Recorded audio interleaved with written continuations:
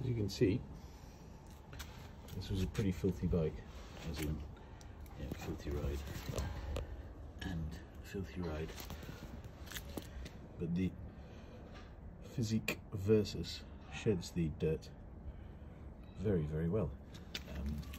Some of it's stuck in the channel, but most of the dirt seems to press its way into the recesses where it dries, because there is air going through it, and then it breaks and falls off, which is pretty impressive, really, I would say.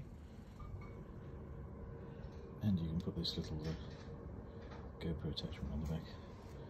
But yeah, it's a very, unfortunately, I haven't been able to stop my seat post dropping. That's kind of common on a lot of bikes, unfortunately. It's a great saddle.